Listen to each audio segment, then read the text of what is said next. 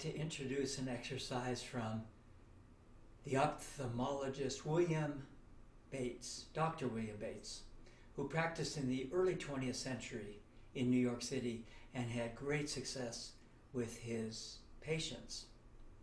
The exercise I'd like to share is called swinging, and it helps relax the entire body. It stimulates peripheral vision. It helps reprogram the naturally smooth, flowing movements of the eyes, and it really helps integrate all aspects of sight. And it's very fun and pleasurable as well.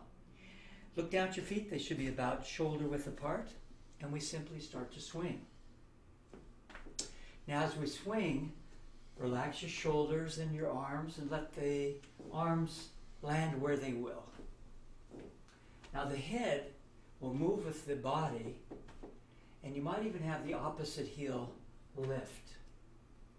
Now become aware of the visual field. Soften your gaze, and then see if the visual field is sliding past smoothly in the opposite direction to the way the body's turning. In other words, when you're turning to the right, the visual field slides left. When you turn left, the visual field slides to the right.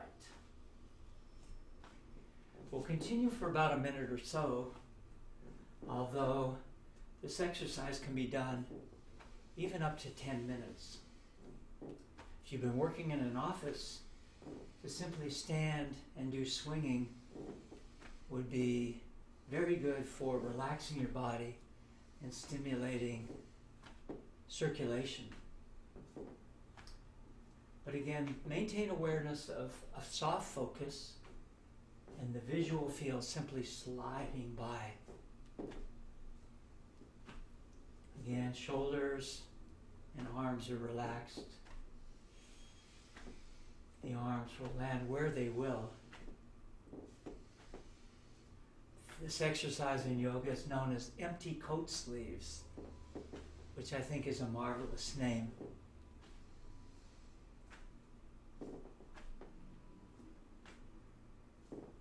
Just a few more rounds. Move as gracefully as possible. And then slowing it down.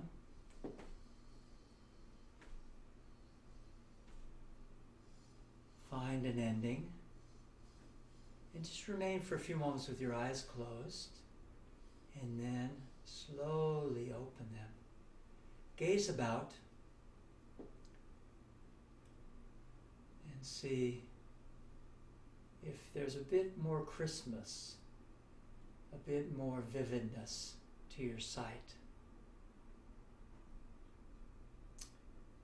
Now let's work a little bit more specifically with peripheral vision and balance. We'll be using a pose in yoga known as tree pose. The full version looks like this. I'll move back a little bit so you can see standing on the right foot, the left thigh here, left foot here against the right thigh and the arms raised. Would be the full classical tree pose. But I'll welcome you, if it's hard to balance, you can start with kickstand. The left heel resting against the right inner shin and the left toes to ground.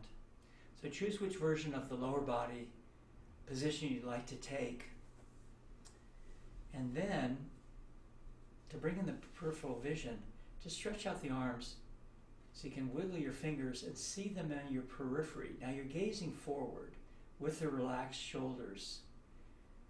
And we'll start to, and balancing of course, and we'll start to lift the hands. Fingers are wiggling. We've expanded our peripheral vision, being aware of the wiggling fingers as they rise, gazing ahead. Eventually, the hands will join. Now here we pause the movement and find one point to gaze at as we hold the pose for 3 or 4 more breaths. Now we're gazing at one point, but we're also including the peripheral. So we're not staring, we're not narrowing our focus, we're actually expanding it. Good, inhale deeply here, and then exhale, let the arms release. Let your left leg release as well. Okay, now for the other side. Gaze down to your left foot. We'll be shifting weight to your left foot. Decide if you want the kickstand position or the right foot placed against the inner left thigh. Just lift the arms a bit and start to wiggle your fingers. Now you're gazing ahead with soft shoulders, but aware of the periphery as the arms rise. They continue to rise. I can still see my fingers wiggling. And then at this point, I'll bring the hands to join above the head. Now, find one unmoving spot to gaze at. But be aware of the whole peripheral field at the same time.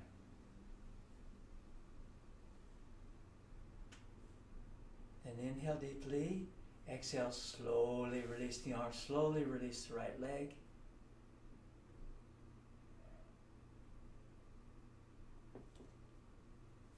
And then let's shake. Shaking shows up in Qigong as a preparatory exercise, as it opens up the meridian pathways in the body, connecting heaven and earth. It also shows up in the ancient science of Ayurveda, which is the medical tradition from India. When you start to get sick in India, or go to an Ayurvedic doctor, they'll often tell you to shake, as it stimulates the immune system. And it stimulates lymphatic flow. Shaking is also very good for stress. It releases stress out of the joints to be replaced with vitality. And scientists have also realized shaking is good for trauma. So they're using shaking now for PTSD. So all you do is let go and release stress out of your joints and shake. Very good for inner organs as well, they're shaking. Let's release, we're a lot on our computers these days, so for helping with that kind of strain, let's relax the shoulders and the elbows and the wrists and the fingers and shake those areas. And the belly too, and the sacrum as well, and in back of the heart, and the base of the neck and the upper chest, the heart area. Let's shake. The hips, the inner and outer groins, the calf muscles, even the ankles, we shake. Close your eyes if you wish, and we'll shake for another 20 seconds or so, 20 to 30 seconds, but scan your body. And if there's any area in your body where the energy is stuck or stagnated, shake it.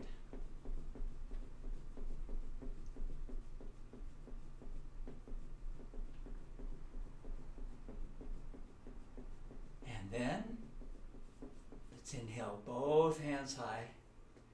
You have to open your eyes at this point. And then exhale, this is grounding. You exhale and lower the hands. We ground the energy. Let's repeat. Inhale, both hands high. This is called gathering the heavens. And then exhale, ground the energy. So we gather the heaven energy, and with an exhale, draw it down to earth.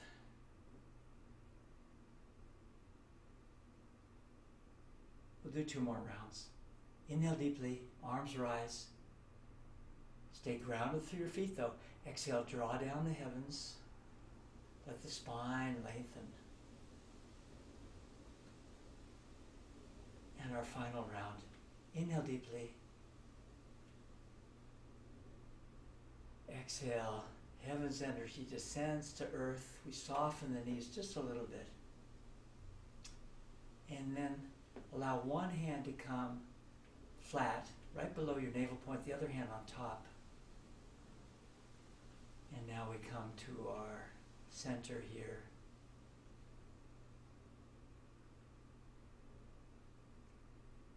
Now gaze around. Soft focus. Beaming, blinking, brushing. Breathing, of course. Now inhale deeply. Let's exhale. Release our hands. And come down to sit. On the ground. With hips to earth. Simply lift the hands and exhale. Roll back.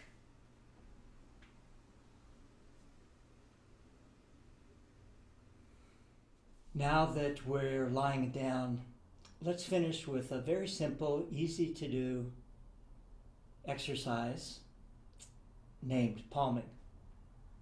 You can remain with feet to ground as I'm modeling here, or stretch out the legs one by one, whatever feels best for your lower back. If you have glasses on, please remove them. Ideally, palming is best without contact lenses. However, if you do have lenses in, no worries. There's still great benefit to palming. Lifting your hands, let's rub them briskly together, creating warmth.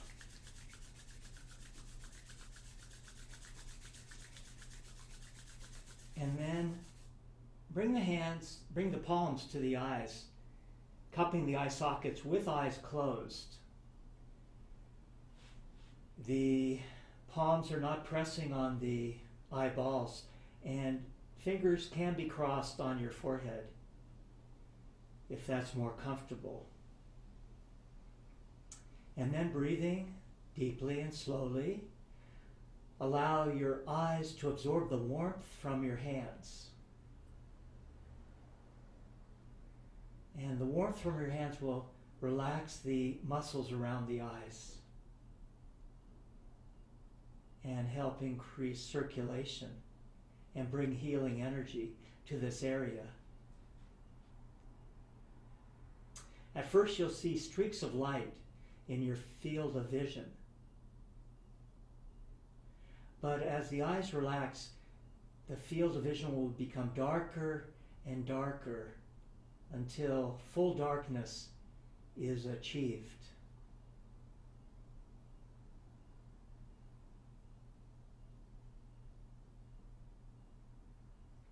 Palming can be done anytime, anywhere.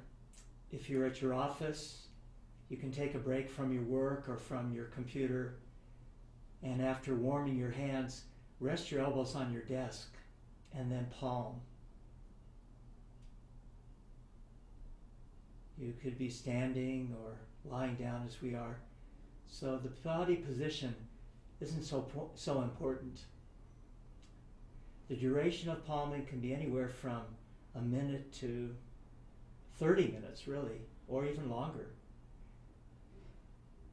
For us now,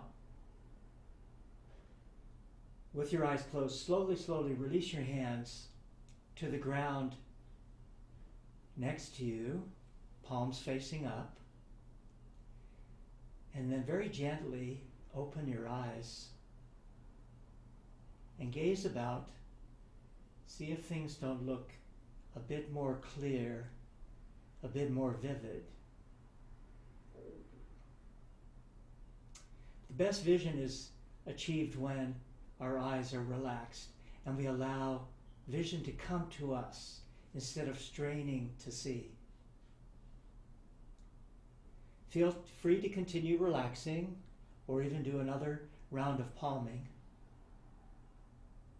I recommend you bring it into your daily life multiple times, I think you'll see great benefit.